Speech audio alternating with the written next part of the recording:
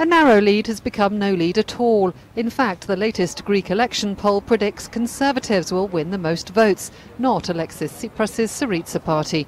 The will they, won't they bailout shenanigans has left many Greeks feeling exasperated. I'm sick and tired of listening to lies. Since 1974, all we have heard are fairy tales. There's nothing more to say. We are fed up. We just don't care. Investors do care, but perhaps not as much as they did, says Bill Blaine from Mint Partners. That suddenly Greece is not the main driver of global instability. It's very much more important what happens in China.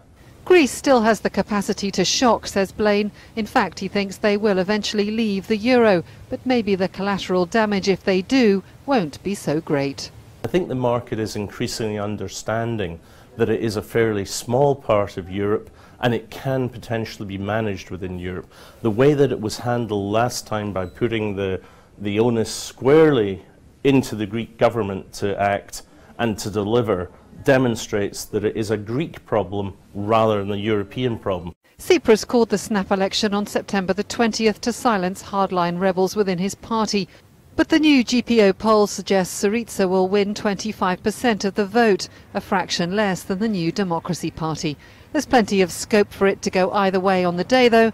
13% of voters remain undecided.